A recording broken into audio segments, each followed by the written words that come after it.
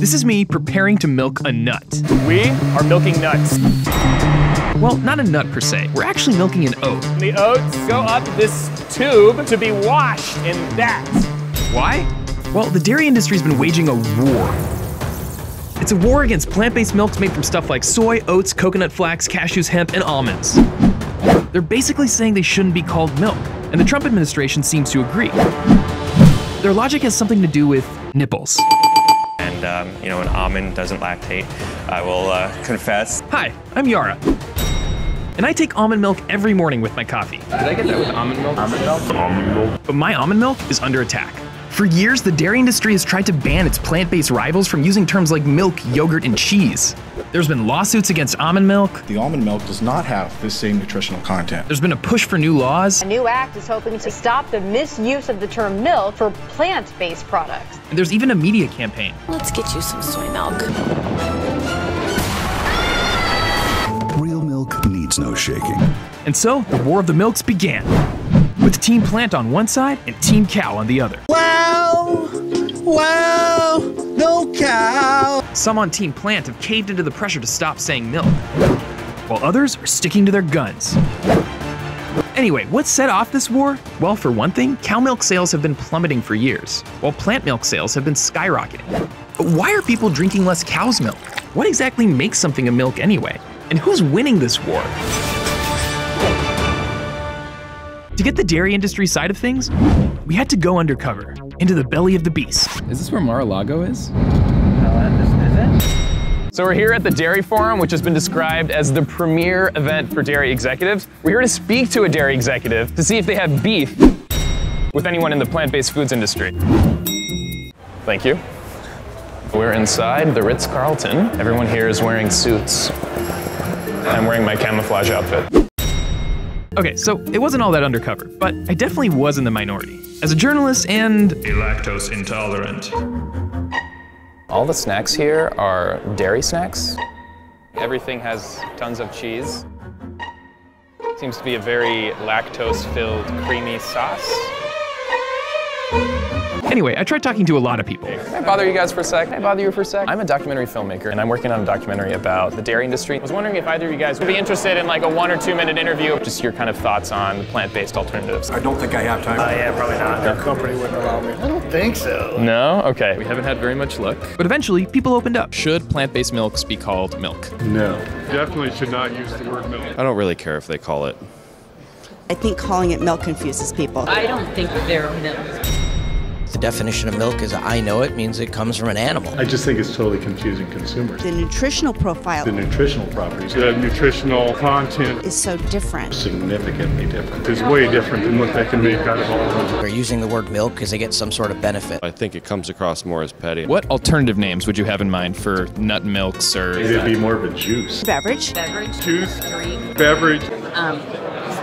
There's all kinds of things. Most people at the dairy conference seem convinced that milk needs to come from an animal or have certain nutrients.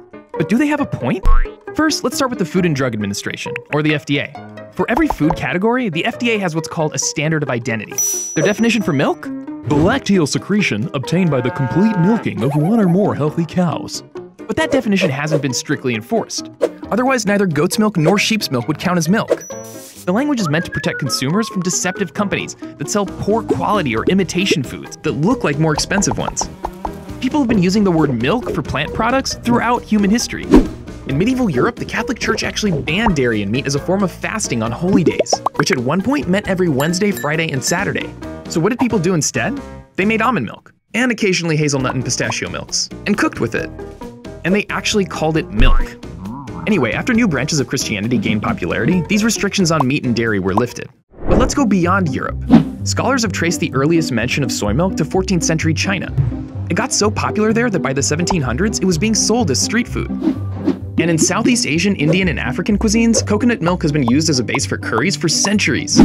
And some of those cultures use the word milk to describe the liquid of both plants and animals. In 1828, Noah Webster, yeah, the dictionary guy, released the first edition of his famous dictionary. In it, milk was given a secondary definition, the white juice of certain plants. So really, if we look at history and the rest of the world, it's obvious that something doesn't need to lactate to be a milk. But what about when it comes to nutrition? Are plant milks just as nutritious as dairy?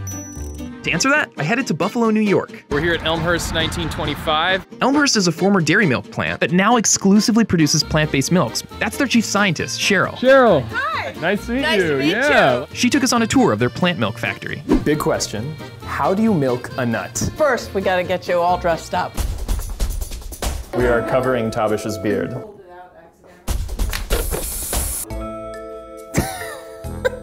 Tabish, I love your style. So, behind these doors, we're gonna learn how to milk a nut. This is the world of milking nuts. Milking nuts. And today, they were milking oats.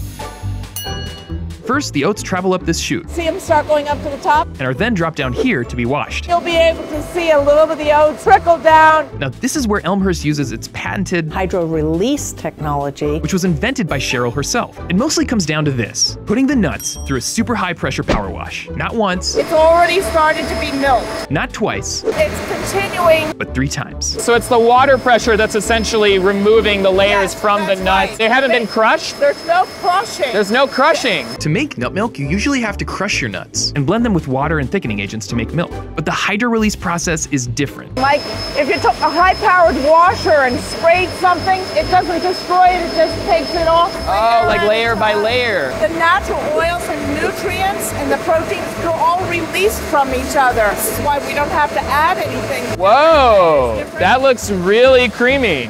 Can I like, And then it'll go over to some other tanks where it's heated and pasteurized, homogenized, just like you would dairy milk. And we're gonna grab a sample. You notice that it's hot. There you go. what are the ingredients in this? Whole grain oat, And water. that's it? There's just 2 things. Yep. Should you guys be recognized as a milk? Should you guys be in the milk aisle? We absolutely should be recognized as milk. A lot of dairy folks say that plant-based milks don't have the same nutritional value. But nutritive plant milks do. We can have 6 to 8 grams or more of protein that's naturally contained because of the amount of nuts we use. So exactly how nutritious are plant-based milks compared to cow's milk? Well, cow's milk is admittedly a well-balanced source of nutrients like fat, carbohydrates, and proteins. And it's packed with a diverse array of vitamins and minerals. Plant-based milks don't have that sort of all-in-one nutrition. Vitamin B12, for example, is often missing from plant-based foods. But that's the thing with plant milks. They each offer something different nutritionally. Oat milk, for example, has more fiber than cow's milk, which has none. Almond milk has way fewer calories than cow's milk. And soy milk has a lot of protein, about as much as cow's milk. Altogether, plant milks have virtually no cholesterol, while cow's milk can be packed with it. And plant milks are often fortified with the vitamins and minerals they lack. Families are very diverse right now with regards to their biogenomic needs. I might like the omega-3s and 6s from walnuts, whereas you might want the beta-glucans and oat milk. So which one of these plant milks tastes the best? Tristan. Yes. So what do you do here? I'm the corporate executive R&D chef. So these taste the way they do in part because of you. Yes. Wow. All right, let's go ahead and taste them. Almond. I love almond milk. Hazelnut. I taste the hazelnut. Hazelnut is not my favorite nut. Walnut. Wow, you put maple syrup in this. No, Wait, no, this is just walnut. That's walnut, cane sugar, and a little touch of salt. Wow. Wow. Oat. It's really creamy and like fatty. Got the sides of my mouth like feeling. Mouthfeel. It has a better mouthfeel. Yeah. Cashew. Whoa. There's something majestic This is about majestic. that. A lot of people will tell us this is the one-to-one replacement for a whole fat dairy milk. This is a magical nut. Really? You like this the best? That thing was amazing. No? It's so creamy. I think I just don't like milk that much. So we're going upstairs to attend a talk by someone who makes vegan cheese. Plant-based products have been skyrocketing for a number of years. She's recently been embroiled in a lawsuit because she uses the term butter in one of her products. Now, what does this mean for all of you? That's Miyoko Schinner. She's the founder of Miyoko's, a company that makes plant-based butter, cheese, and more. So this is what I propose, that we redefine dairy as something coming from milk, and that milk can come from either animals or from plants. Yeah, so we have the tasting at 6:30. Okay, so this is the cheddar.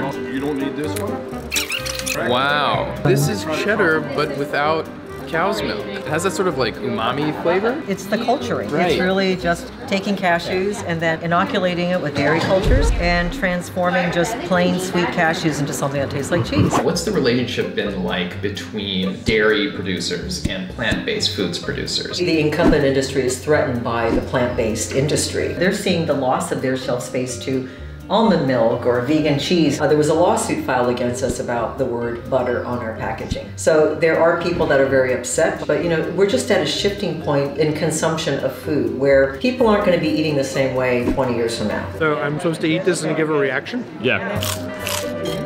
This is off the charts. I would totally eat this again. Really nice umami, like great coverage on the palate. It's excellent. This is delicious. I like the creamy texture. The taste, it's missing. The cream is missing. Dairy products have been plummeting for a number of years. In 1970, the average American drank 247 pounds of milk annually. Today, it's more like 147 pounds. And meanwhile, plant-based products, have surged like 61% in the last 5 years. So why are people drinking less cow's milk? Well, for one, a growing number of people think avoiding dairy is better for their digestive health. 2, some are switching to plant-based options like almond, soy, and oat. And 3, some people have ethical concerns. Today on dairy farms, cows are constantly in a state of being pregnant and lactating at the same time. The babies get taken away as soon as they're born. The mothers mourn, the babies are raised in isolation. Then there's 4, the environmental considerations. Livestock like dairy cows are responsible for 1/4 of all methane emissions in the US. And methane is a big contributor to global warming. It traps heat in the atmosphere with an intensity that's 28 times stronger than carbon dioxide. Now, it's true, some of the nuts used to make milk take a toll on our water supply. In California, it takes an entire gallon of water to grow 1 almond. But it takes way more water to produce a gallon of cow's milk than almond milk. I really do feel that people want to buy products that make them feel better. They're saving the world with every bite or every drink. And that's really what's driving the growth of this movement. If somebody gave you that at like a party, I wouldn't know that it wasn't dairy. I wouldn't think twice about it. I would think it was like a cream cheese with chive. I wouldn't really think about it, especially after the first glass of wine. The texture, the whole texture does not really recall cheese. So where do we go from here? Well, so far Team Plant has won a number of big cases in court, when they've been sued by the dairy industry for misleading consumers. In one case, the court ruled that a reasonable consumer would not assume that 2 distinct products have the same nutritional content. In another, the court said that if people were deceived by plant milks, then they'd probably also think veggie bacon contains pork, or that e-books are made out of paper.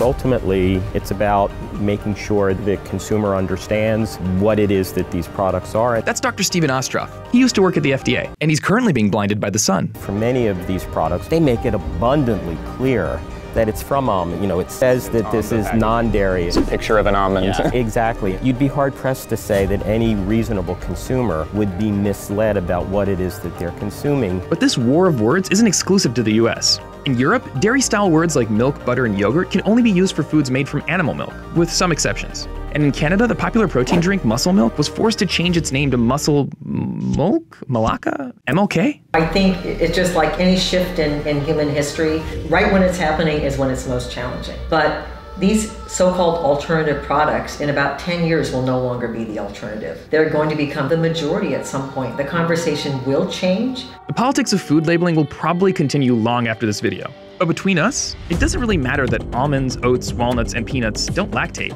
They make for a pretty delicious milk, and they always have. Hey guys, thanks for watching. So what do you guys think? Should plant-based milks like almond milk and soy milk be called milk? Or should those terms be exclusive to the dairy industry like they are in Europe? Let us know in the comments below, and make sure to share this video with your friends to see what they think too.